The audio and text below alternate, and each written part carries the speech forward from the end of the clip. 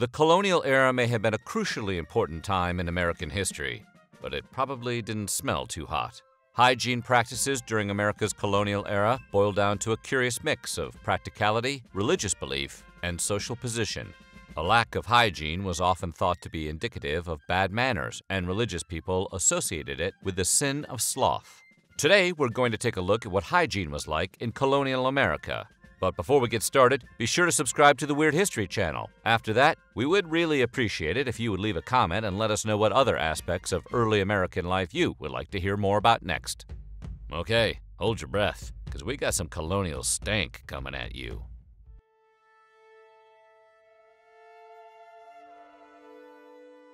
Captain John Smith was a key figure in the history of the Jamestown colony who recorded his experiences in America in great detail. Those experiences apparently involved a lot of bugs.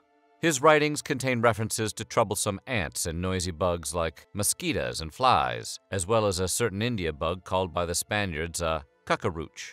George Washington, while staying at a bug-infested cabin in the Shenandoah Valley in 1748, complained that his blanket was full of vermin like lice and fleas. The experience taught him to prefer sleeping outdoors, closer to lit campfires.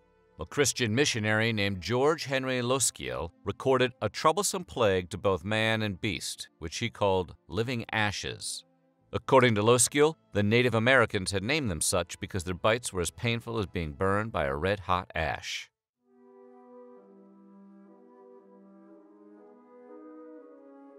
Back in colonial times, full-body baths of the kind people commonly take today were rare and typically reserved for infants. Even then, the purpose of the bath was more about hardening the infants against disease as opposed to cleaning them. As for adults and children, they didn't usually bathe, they just washed, and they didn't wash much. Each morning, a typical person would likely rinse their face and hands with a cloth using a basin and sponge, but that's about it. Those who could afford a bathtub usually only had one large enough for a sponge bath, and even those were taken without soap. For those who couldn't afford a tub, a dip in a local lake or stream on a hot day was likely the closest they'd ever come to anything like a bath.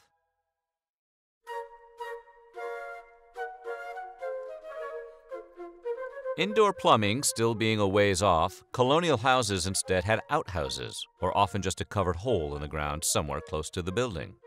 If you couldn't make it to the outhouse, you could use a chamber pot inside. These chamber pots had to be emptied regularly, but that usually just involved dumping them out a window. The procedure wasn't terribly difficult, but it did have some downsides. Namely, people in rural areas often lived close to their water sources. The haphazard sewage control meant that waste would often find its way into the drinking water and wind up spreading disease. Interestingly, it wasn't just waste that wound up in the holes. In 2014, archaeologists excavated a dozen brick-lined privy shafts from a site that was an illegal tavern in colonial times. Far from just sewage, the dig found bottles, bowls, glasses, drinking tankards, tanning supplies, wig curlers, and pottery made by local artisans.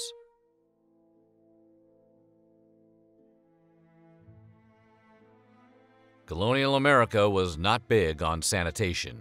Outhouses were typically close to water sources, and it wasn't unusual for streets to be clogged with garbage and animal feces. This lack of sanitation meant disease could spread quickly and easily. Dysentery, typhoid fever, and cholera were all common, especially during summer. Even the American Revolution was affected. It's believed that 2/3 of George Washington's troops at Valley Forge in December of 1777 died of dysentery, influenza, or typhoid fever.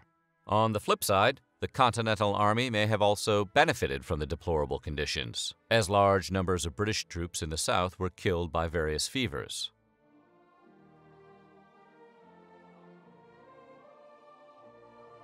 Even among scientists of the era, hygiene was not well understood.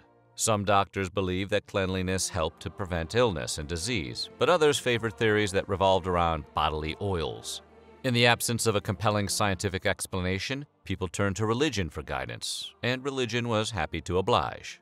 For the Puritans, cleanliness was more of a moral issue. They saw a direct connection between spiritual health and the cleanliness of people's bodies, clothes, homes, and towns. Moreover, they believed water was purifying and could cleanse the filthiness of the mind as well as the body.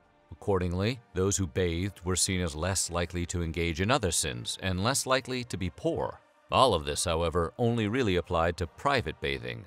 The Puritans felt public bathing had a negative impact on morality and was likely to lead to sexual impropriety and disease. They were big on cleanliness. They were Puritans, after all.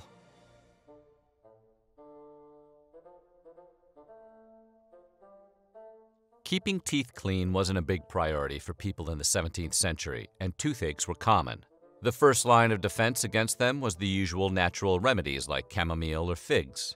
If it was more serious than that, alcohol or even opium might have been used as a painkiller. Dental professionals were rare, and a person who needed a tooth pulled would usually have to get help from a tradesman like a blacksmith, a barber, or an apothecary.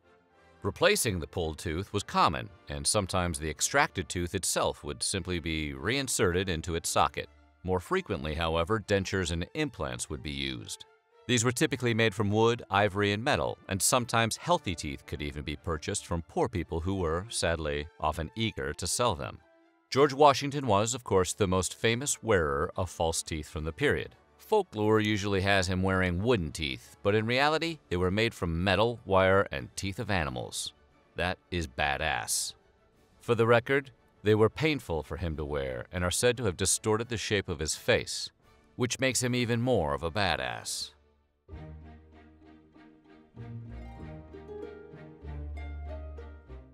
Powdered wigs were all the rage among the middle and upper classes of the colonial era. Made from human and animal hair, both men and women wore them, while keeping their own hair extremely short. This was because of lice, which was very common at the time. Shaving the head would prevent the bugs from infesting one's hair. It didn't completely eliminate the problem, though. The wigs themselves were prone to infestations, and they had to be regularly cleaned by professionals.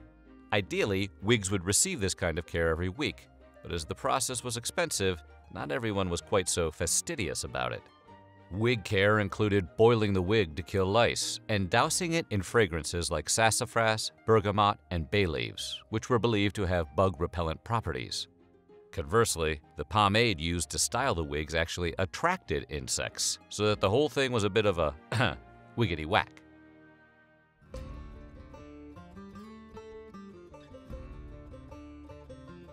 In the 1990s, an excavation took place at the original fort built at Jamestown. During that dig, archaeologists discovered a silver ear picker. Dating all the way back to the 17th century, the instrument had a small scooping tool at one end and pointed pick at the other end. Such picks were used as toothpicks, but also to clean out fingernails and for numerous other hygienic tasks. The scooper side was likely used to remove earwax, which was considered valuable due to its ability to keep thread from unraveling when beeswax was unavailable.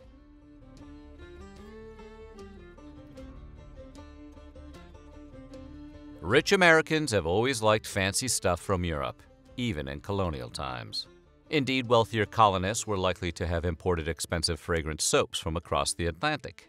However, those who couldn't afford to do that, which was most people, had to make their own soap or buy it locally. One type of soap available was lye soap, which was made using a time-consuming and foul-smelling process that involved mixing lye, ash, and animal fat. Lye soap was extremely harsh and usually used only for cleaning dishes, clothes, and things in the home that needed scrubbing. Doing laundry in colonial times was already pretty difficult. It involved hauling water, heating it with fire, wringing the clothes out by hand, and hanging up items to dry. Using the harsh lye soap didn't make it any easier. In practice, this meant only the items that got the dirtiest, like underwear or diapers, would be washed with any regularity.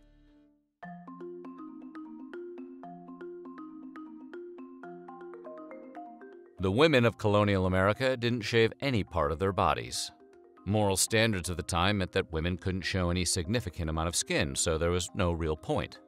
Even hair on a woman's face was unlikely to be shaved, since shaving was dangerous and it was believed that bloodbaths could only be prevented by experienced hands. It is likely, however, that women plucked hairs and used depilatory or hair removal creams. Recipes for such creams have been found in medical handbooks that were in circulation at the time. One such recipe, found in the 1540s The Birth of Mankind, called for a mixture that included limestone and arsenic, among other things. It actually wouldn't be until the 1940s that shaving would become common for American women.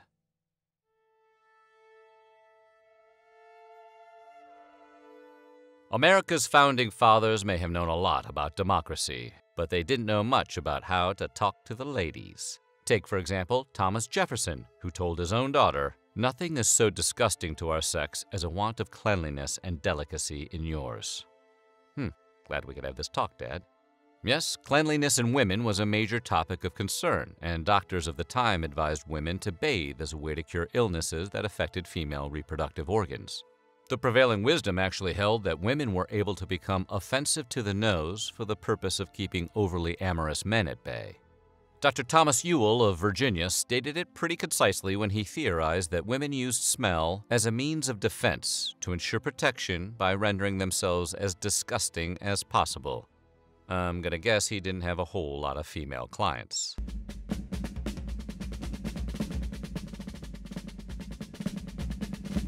George Washington was well aware of the risks disease posed to the Continental Army, and he was determined to do everything he could to avoid them. During the Revolution, he made it clear to his officers that cleanliness was essential to health and service, and he ordered them to watch out for contagions getting into camp. His specific concern at the time was smallpox, but the unsanitary conditions of most military camps meant it was far from the only threat. To help control the risk, Washington's men were supposed to clean their hands and faces once a day and their shirts once a week. However, only a few of the soldiers complied with the order. Maintaining cleanliness in the camps required laborers, known as followers. These followers, who could be men, women, or even children, traveled with the troops, cooked their meals, and cleaned up after them. One witness recorded the observation that the troops were not used to doing things of this sort and would sooner let their clothes rot on their backs than wash them for themselves. These followers, who took care of the troops throughout the conflict, are some of the unsung heroes of the American Revolution. So what do you think? Would you have liked living in colonial times? Would you stink the joint up? Let us know in the comments below, and while you're at it, check out some of these other videos from our weird history.